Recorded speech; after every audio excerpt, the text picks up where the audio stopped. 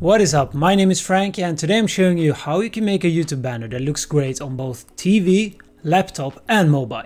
So why do you need a YouTube banner that looks great on all platforms? Well, on YouTube your brand is everything, and the more professional you look, the better off you are. There's really no reason why you shouldn't have a banner that looks great on all platforms. So to begin with, you need a great image. So I am working with this image that I took a few days ago at this beautiful spot in Sweden. A banner should be simple, elegant and say something about your channel's brand. This channel, for example, is all about photography and videography, so I wanted a nice background as my banner. So next up, we'll head into Photoshop.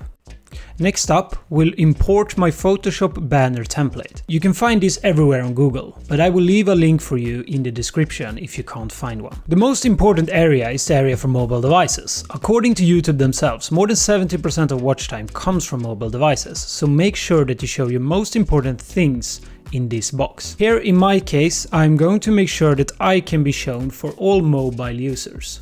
But we can't forget about the other 30%. So how do I extend this image to fit all devices? Well, there is a couple of ways you can try, but my favorite is copying a part of the image and reflecting it. And I will show you right now what I mean.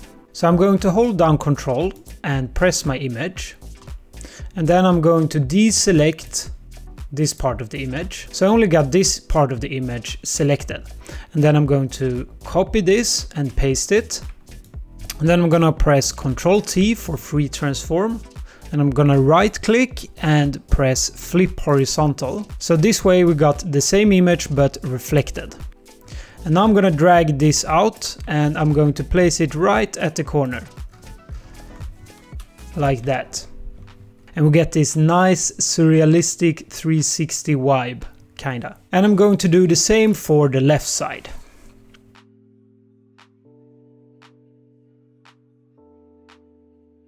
So I couldn't fit this side all the way out. So what I'm going to do is I'm just going to copy it once more. And I'm going to flip it once more again. And I'm going to line it up right at the edge. And you can do this as many times as you want.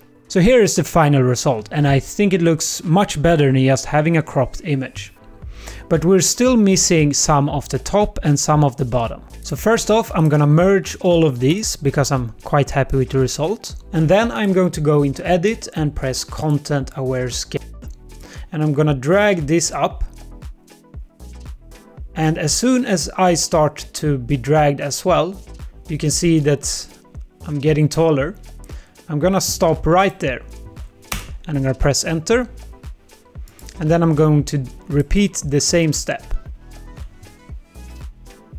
And as soon as I get distorted, I'm gonna stop. And I'm going to do the same.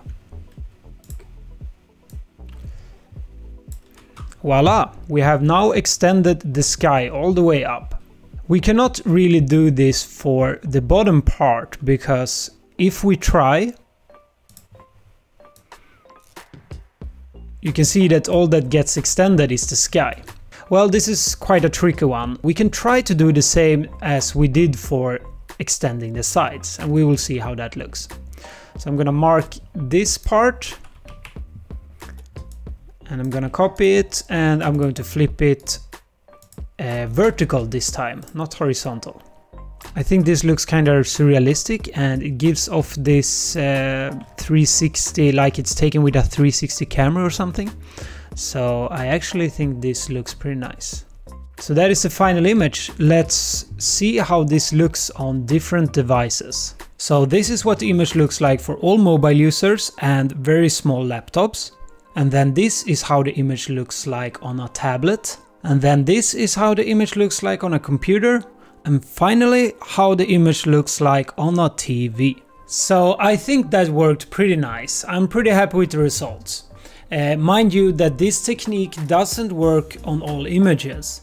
I think it works better on some and it works worse on some. But I still think it's worth a try to extend your banner. I mean, it's just such a simple thing to do and it shows that you really care about your channel. If you like this short tutorial, leave a like, leave a comment, you know what to do. And I will see you in the next video. Take care.